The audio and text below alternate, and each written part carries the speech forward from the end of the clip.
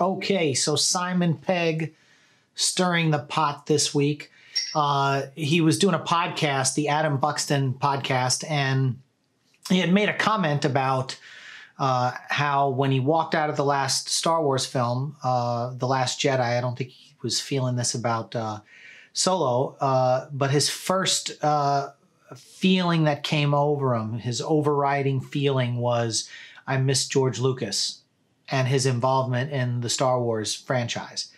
And, this is somebody, and I was guilty of this too, who I kind of really, when I watched the prequel films, I was really disappointed in some aspects of them. I mean, I was happy Star Wars was back.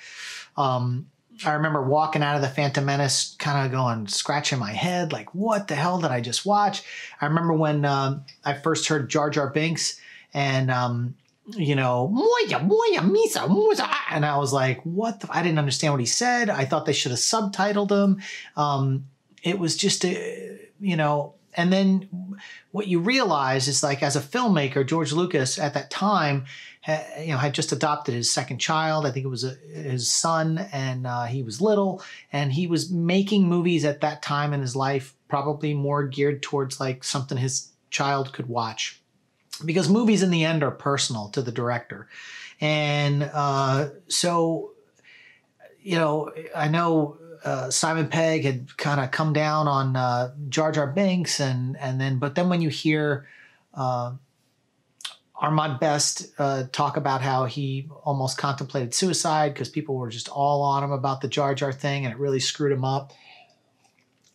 And, and then he kind of, Simon Pegg walked that stuff back. It's the same thing. Same thing with me. A lot of Star Wars fans out there that, say a lot of stuff and then walk it back later. You find the things that you do like in some of these movies, although I understand where Simon Pegg is coming from after coming out of The Last Jedi. It just feels like George Lucas's involvement, the fact that they kind of cut him out of everything. He did it. He sold Lucasfilm. He did it. And maybe he thought they would still come to him. But, what you got to remember is, like, George Lucas wanted to retire. He didn't want to make Star Wars films till he was 100 years old, if he lived that long. And, he's got his wife and he's got all this stuff going on in his life. And he still has so much with Skywalker Sound and THX and all this other kind of stuff. He's got so much going on in this museum that he's building in Chicago. And so anyway, it is what it is. But I understand where Simon Pegg's coming from. When he probably had an amazing experience doing The Force Awakens with J.J. Abrams. They're friends. They did the Star Trek series together, the reboot. And, Simon Pegg is just really passionate as a Star Wars fan and a Star Trek fan. And I think, he probably knew, like, JJ had a template for the next couple of films and had the treatments written and all that stuff. And to have it all thrown out, the baby with the bathwater, I think it just kind of really rocked him to see it on screen and to just kind of come out of that theater shaking his head going, I miss George. It's nice to see George Lucas on set of The Mandalorian, visiting Jon Favreau on his birthday. He visited Ron Howard on Solo.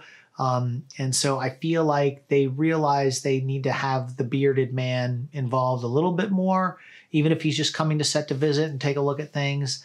So Simon Pegg, I'm sure it was split down the middle with the fan base. Like, oh man, what's he saying that for? All the people that liked The Last Jedi, and then the other people that, didn't like The Last Jedi like me probably agree with Simon Pegg.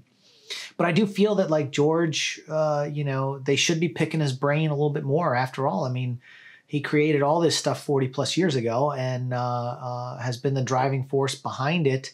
And sure, other authors have gone off and done books and comic books and done everything. But, Lucasfilm Story Group always was, like, involved. And, I just don't know how much involvement they had, or maybe a lot of those guys at Lucasfilm Story, the story guys, were scratching their head when, The Last Jedi was being written by Rian Johnson. And I don't know, man. I feel like people didn't speak up enough. Even Trevorrow, who got let go of doing episode 9, he wanted Luke Skywalker in his movie. And this was something that he was adamant about, and they said no because Ryan's killing him and you can't have him. So he left. A lot of people thought, everyone was, oh, creative differences. He left. Well, he wanted to have Luke Skywalker in his movie. Can't blame him.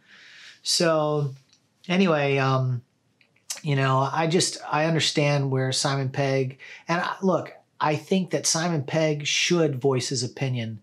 He's a director, he's a writer, he's a filmmaker, and he's in both the Star Wars universe and the Star Trek universe. And there's nothing wrong with him as just a personal fan, giving out his thoughts on